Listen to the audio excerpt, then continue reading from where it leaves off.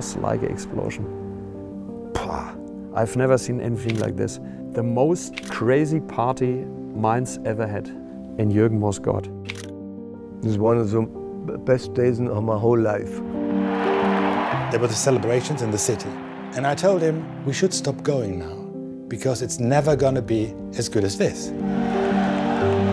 I remember him saying, if we get the first goal, Anfield will do the rest. It is the greatest night in Anfield history, and it wouldn't have happened without the crowd, and it wouldn't have happened without the players, but the person who brought all that together was Jürgen.